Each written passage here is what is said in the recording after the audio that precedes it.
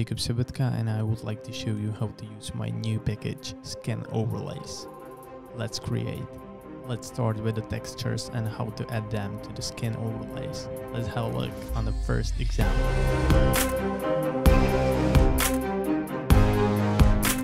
Okay, let's start to creating this first effect. Let's first have a look. I have on the bottom the background from the backgrounds in the skin overlays, and then I stuck a free skin overlays. One of them is a kitchen from a house, and the second one is Chinese text letters. I basically offset them, and I'm going to create this effect again to just show you how easy it is. Okay, let's go to create. I'm gonna start with picking the background I like. You can check all the big backgrounds in the folder I provided in the skin overlays. I really like the soft dark, so let's put it here. It's not gonna be the same thing I show you, but I will just show you how easy it is to explore and create something new from the scratch. I start with lowering the opacity and maybe zooming a little bit. This is nice. As an example, I will add the text label, and the label is already prepared. There might be like any of your labels or logo or whatever. And let's make it more visual pleasing. I will pick some overlays. So I'm navigating to the scribbles, for example, and maybe let's copy what I did before. So it's like where is it? Sorry, it's a little bit messy right now. I'm looking for house overlays, and I don't have everything perfectly. Yeah, there it is. And I'm going with this one, with the kitchen. And as you can see, I'm working in 1080p sequence, and providing skin overlays are in 4K. That's the reason why I'm downscaling it. That's the first thing. As you can imagine, it's black and white image, and we cannot see our text if I place it above it. So what we want to do is basically use the blending modes, and for deleting the black color we will use the screen. Yeah, that's it basically. We have a white skin overlay with transparent background, which is quite cool, but it's not like everything we can do with it. And we can go and change the white color to whatever we want by using the effect tint. Just simply drag and drop it, and we will try to map the white color to whatever we like. So I will pick the straight red, and as you can see, that's it. We already changed it. Really nice. I really like to do the stacking of the skin overlays, which means I don't use just one single overlay, but I'm trying to like stack it above each other and offset it. What it means, I will pick another one. Give me a few seconds, and I will go with the numbers in this case. So I'm offsetting the skin overlay. I don't know how much it is, just 3 frames or something like that. Yeah, 3. 1, 2, 3, something like that, what you like. And again, I have to downscale it, and I'm gonna change the blending mode, and we combine it. It looks pretty cool. And what I really like to do is to bring some textures to those numbers, so you can really play around, and that's where the magic begins. I like to scale it up and place the numbers as I want it, and I'm navigating to my textures, and this is like the set of the textures I really like. And I'm gonna place the space one. So if you want to place texture on your skin overlay, you have to at first make a nest. So you have to combine those two layers. So I'm gonna cut the texture select those two clips and click nest. Scan overlay with texture. And it allows me, when I open the nested sequence, to say to the texture that I want to take only color. So I will open the blending modes. Or you can play around. Also, we can use that fact that the numbers are like black and white. So we will delete everything what is not black. Sorry, I'm gonna use the multiply. And now we are like making a mask from the scan overlay, which is quite cool. If we want, so we have a prepare this nested sequence, and we cannot see what is below.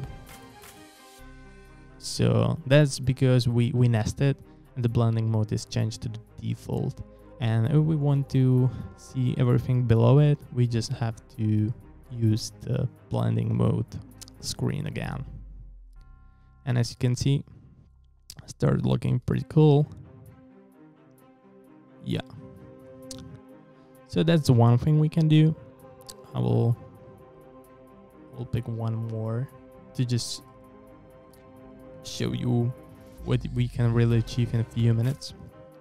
I will use the numbers again and just offset them a little. Okay, it doesn't look good.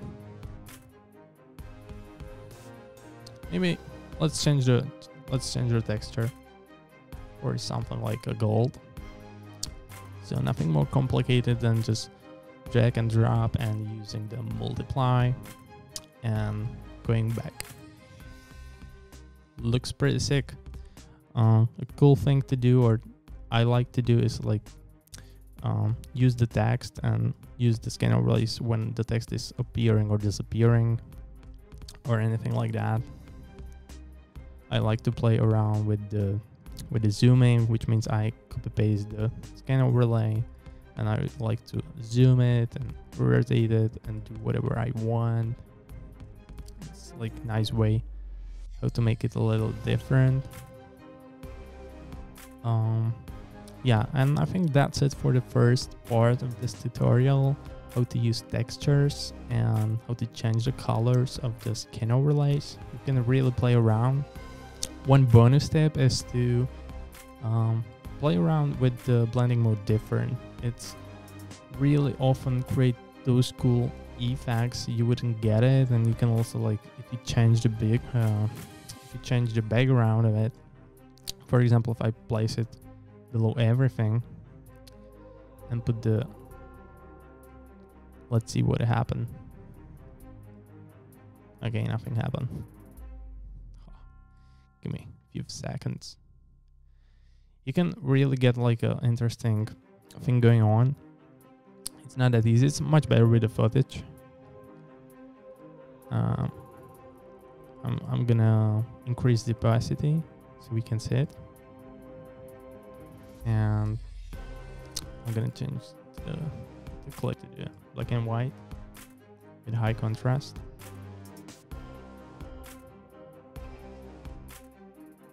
Okay, is this example? I don't want to spend much time on it because I have it prepared in another sequence. So that's it for the first part, and let's continue with the second one.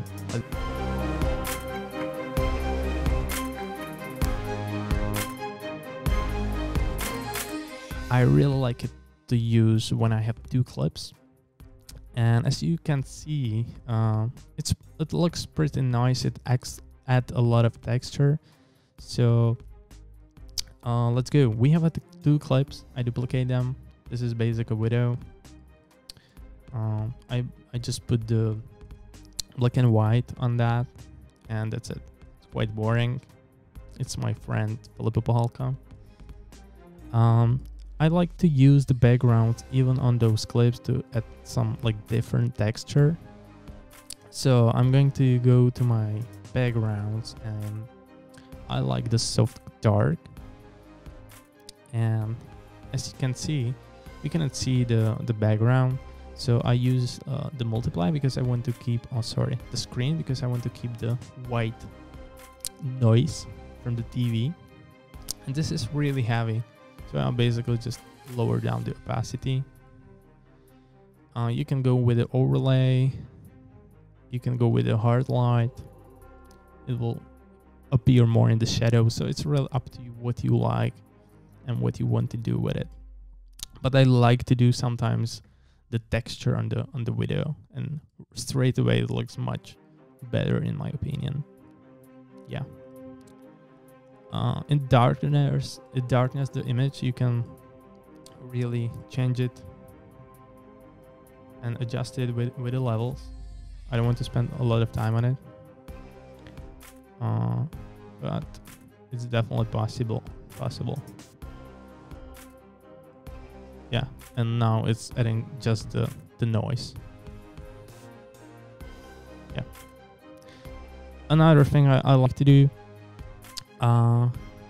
as you can see, I add the blue like neon, I don't know how to call it, but it's basically the background red, this one, and I add those falling glitches. I really zoom them and do the same process, basically make a screen, and I do the opacity mask. I invert it and make mask feather, something like that, and it adds just a nice, I don't know, nice touch in my opinion. And I little scale it up, make it a little longer. I really try to use those effects during the transition of those two clips. And if you add some additional graphic assets, for example, I add the footer, and it's connecting those two clips as well, or we can use the scan overlays. Sorry, jump away. Let's go to for example, I don't know, scribbles. And what's my favorite one? I really like this one. And let's go with the fighter. We have to downscale it again. Give me 1 second. Yeah. And I will go to the screen. And what's really nice to do is I'm gonna add the texture as we learned before. This one is nice.